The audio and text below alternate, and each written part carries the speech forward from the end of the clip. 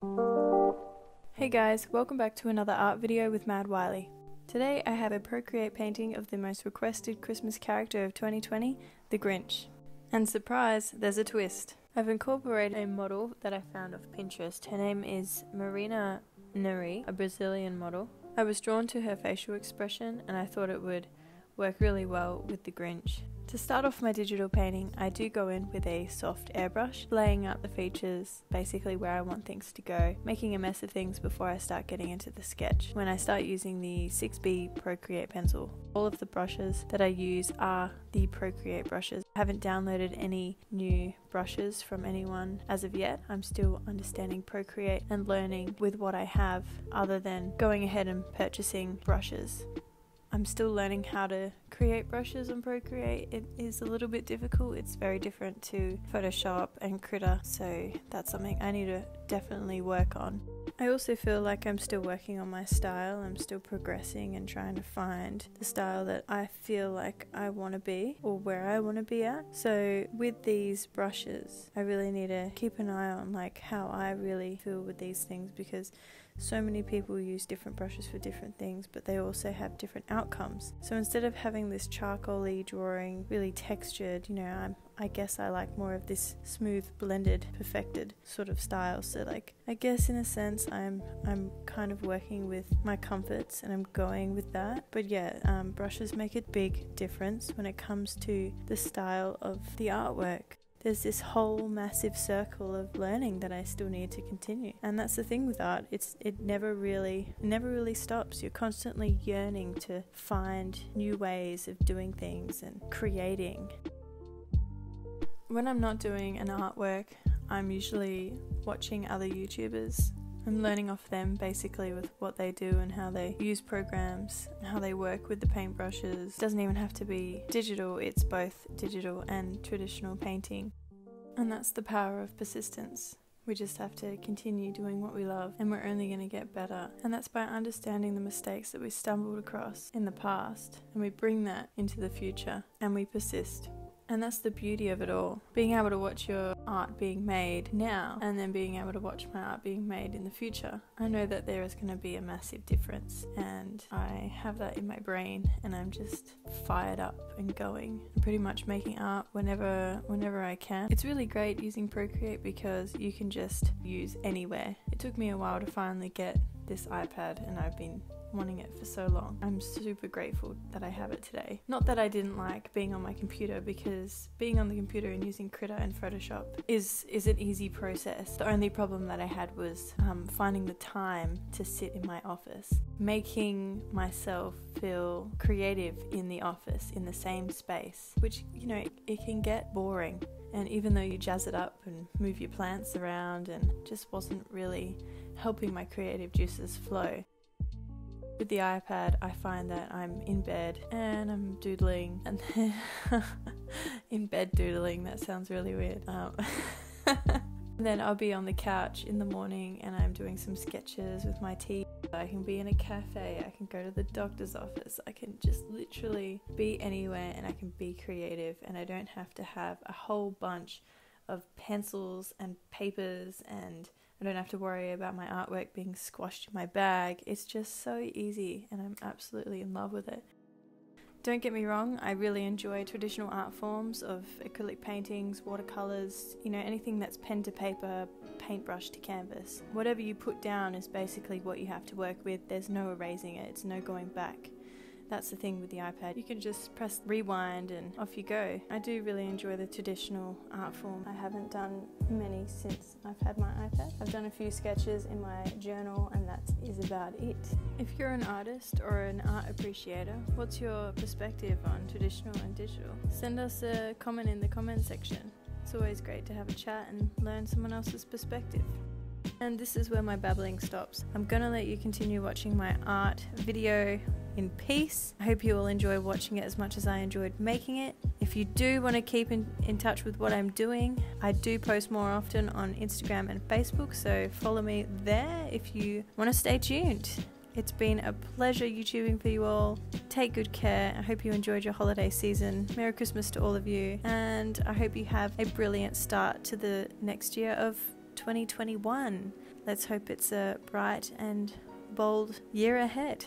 So yeah, ciao, catch you later, au revoir, ta-ta, bye-bye.